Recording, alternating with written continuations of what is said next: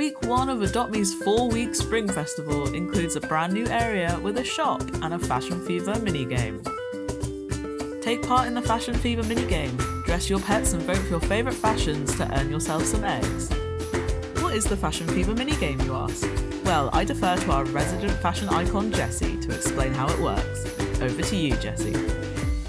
Alright darlings, Fashion Fever has hit Adoption Island and I need you to show me what you got.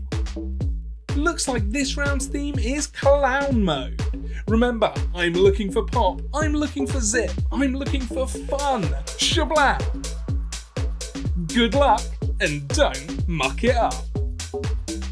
Ooh, I don't think that hairstyle will make the cut.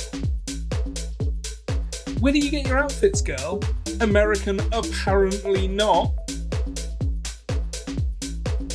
Now our contestants must vote for their favourite looks, and no, you can't vote for your own.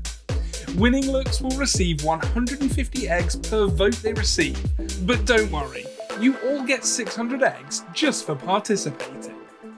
Winning pet models will sit in the lobby, so everyone can marvel at their fashions. Slay! Inside the shop you'll find 3 Spring Festival exclusive pets. The rare hare for 35,000 eggs, the ultra rare wood pigeon for 60,000 eggs, and the rare border collie for 150 Robux. Remember, you can always purchase some eggs by going to the shop tab, or you can click on this disc. As well as a whole host of spring items and accessories like the cherry blossom earrings, the flower beret, and the mushroom flying disc. We also have a very special spring vehicle, the Daisy Mobile.